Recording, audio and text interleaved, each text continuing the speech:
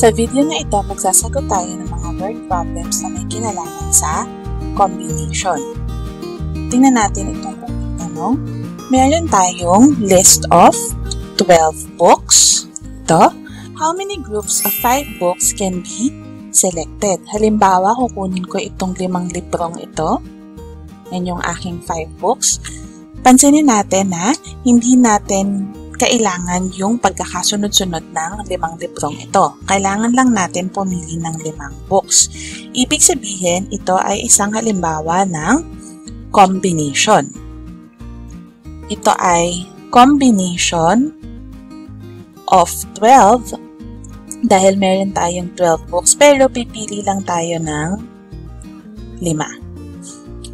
Saan nga equal ang combination of 12 choose 5? This is equal to 12 factorial over 12 minus 5 times 5 factorial. I-simplify lang natin. This is 12 factorial. 12 minus 5 is 7 factorial times 5 factorial. Isulat natin si 12 factorial. Meron ditong 7 factorial, yung mas malaki kaysa sa 5 factorial. Ihinto natin siya hanggang 7 factorial. Kaya 12. Kopyahin ko yung 7 factorial. 5 factorial. Makakancel na ngayon si 7 factorial. Isulat ko lang si 5 factorial as 5, 4, 3, 2, 1. Makakancel ngayon yung 5 at 10 magiging 2. Yung 3 at 9 magiging 3 ito. 8 divided by 2 is 4. 12 divided by 4 is 3. Ang matitira lang natin ay 3 times 11 times 2 times 3 times 4 at yun ay equal sa 792. Next, how many triangles can be formed using the vertices of a regular pentagon? Ano nga uli ang ibig sabihin natin ng salitang pentagon? Pag sinabi nating pentagon, ito ay isang polygon na mayroong 5 sides or 5 rin na vertices. Para makagawa tayo ng triangle, kailangan natin ng 3 vertex, right? Halimbawa, itong triangle na to o kaya itong triangle na ito. So, pansinin natin na para makagbuo tayo ng triangle, kailangan nating kumuha ng 3 vertices. At ang order ay hindi importante. Kaya naman ito ay combination. Mula sa 5 vertex, pipili lang tayo ng 3. Ano ang combination of 5 choose 3? This is equal to 5 factorial, 5 minus 3, then 3 factorial. Ito ay equal sa 5 factorial. 5 minus 3 is 2 factorial, 3 factorial. Isusulat ko ang 5 factorial na nagtatapos sa 3 factorial. Kaya naman, pwede nang makancel si 3 factorial. Isusulat ko ang 2 factorial na 2 times 1. At ito ay equal sa 5 times 4 is 20 divided by 2. Makakabuo tayo ng 10 na triangles. Next, 5 people are in a room. If each one will shake the hand of the other once, how many handshakes take place? Para magkaroon tayo ng handshake, pipili tayo ng 2 tao na mag-handshake. Pwedeng ito. Kaya naman, ito ay combination ng mula sa 5, pipili lang tayo ng 2. Meron tayong 5 tao, pero pipili lang tayo ng 2 tao para magkaroon ng handshake. Saan to equal? This is 5 factorial, 5 minus 2, times 2 factorial. ito ay equal sa 5 factorial, 3 factorial, 2 factorial. Kanina, nakita na natin itong 5 factorial over 3 factorial times 2 factorial at ito ay equal sa 10. Next, find all combinations of 3 letters taken from the set of 5 letters. Meron tayo ditong 5 letters, pipili lang tayo ng 3 at sinabi niya na combination.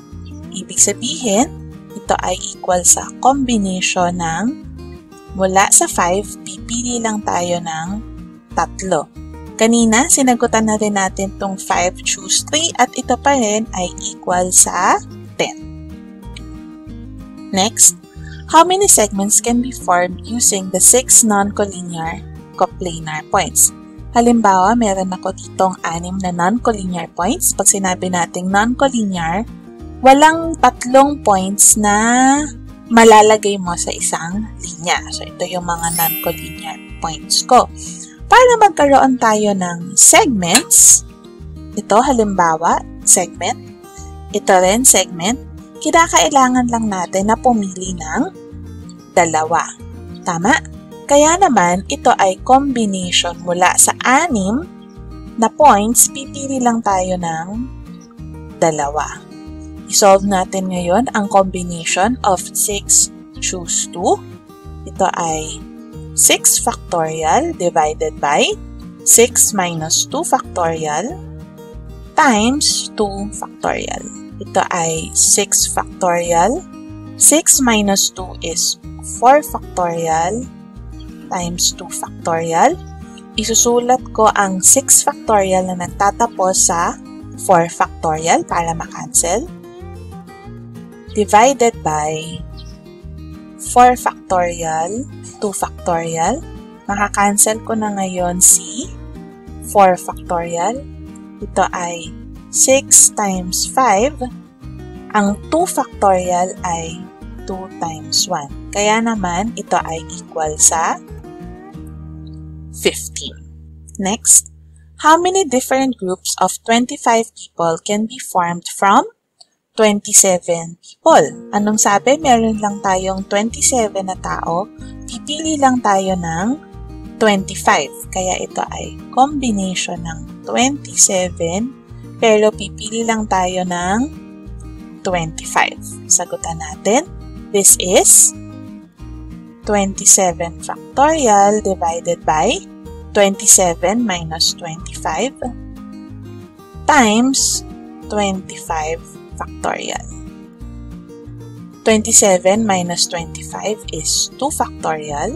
Ito yung mas malaking number, si 25 factorial kaysa kay 2 factorial, kaya isusulat natin si 27 factorial na nagtatapos sa 25 factorial. Pwede na natin ngayon makancel si 25 factorial.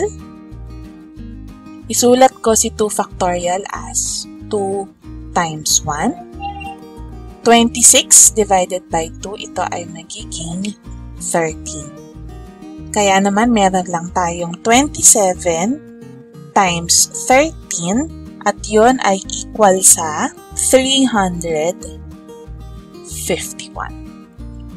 Next, how many baseball teams of 9 members can be formed from 14 players? Ganun pa rin uli.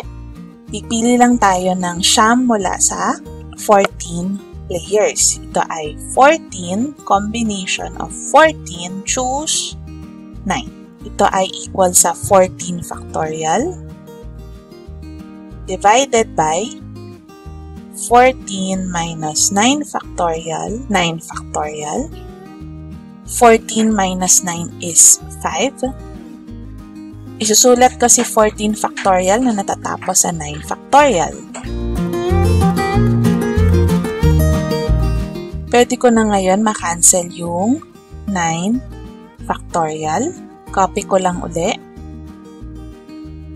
Isusulat ko si 5 factorial as 5 times 4 times 3 times 2 times 1. Makakancel 5 at 10. Ito ay magiging 2. Ano pa?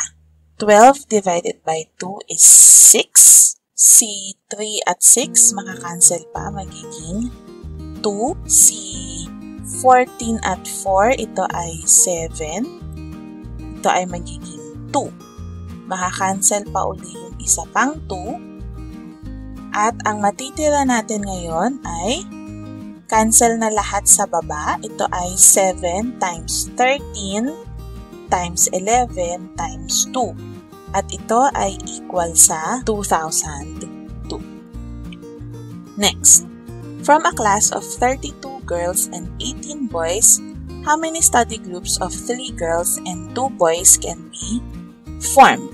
Una, kailangan natin kumuha ng 3 girls from 32 girls. Iyon ay equal sa, mula sa 32, pipili lang tayo ng 3. Ano pa? Mula sa 18 boys, pipili lang tayo ng 2. Yun ay from 18, you have to choose 2. Sagutan natin tong dalawang ito muna. Ang 32, choose 3 is 32 factorial divided by 32 minus 3 factorial. 3 factorial. Ito ay equal sa 32 factorial. 32 minus 3 is 29 factorial times 3 factorial. Isusulat ko si 32 na nagtatapos sa 29. Copy natin si 29 factorial. Isusulat ko si 3 factorial as 3 times 2 times 1. Pwede na nating makancel si 29 factorial. Yung 30 divided by 3 is 10. 10 divided by 2 is 5. Ang matitira na lang natin ay 32 times 31 times 5. At yun ay equal sa 4,960. Next, yung 18 choose 2 naman, saan to equal? 18 factorial divided by 18 minus 2 factorial.